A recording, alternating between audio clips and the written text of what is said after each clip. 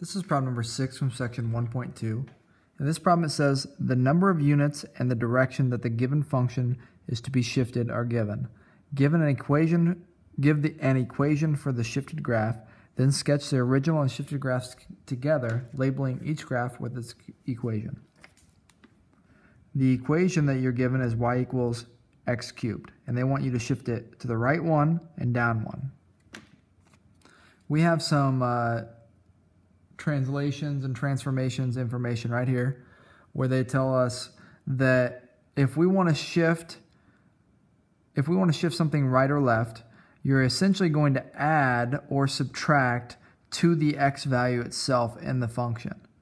If you want to shift it up or down, you're going to add to the entire function itself. So if I want to shift this up or down, I want to add to the entire function, which is x cubed. If I want to shift it left or right, I want to add just to the x value, so inside the cube part.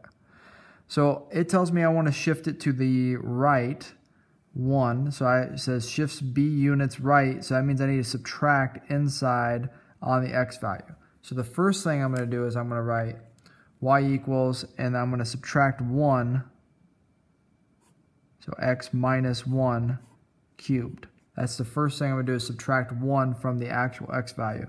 This shifts it to the right 1, and that's what this piece of information is telling us. Now we want to go down 1.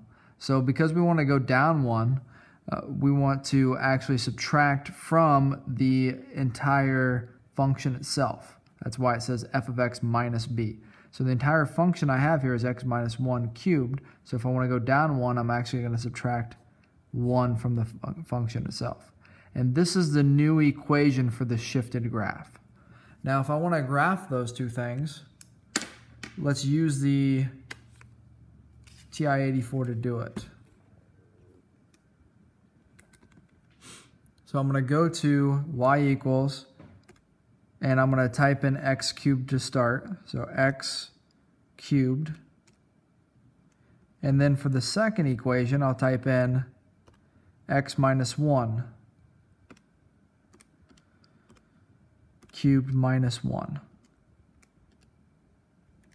And then I'm going to make sure the window is set how it should be. I'm going to make it negative 10, 10, 1, negative 10, 10, 1, and hopefully that'll work for the graph. Let's graph the two functions. You'll see the blue graph is the original. The red graph is the shifted graph. Notice that the red graph is shifted 1 to the right, right? So you can see its middle is shifted 1 to the right, and it's also shifted down 1.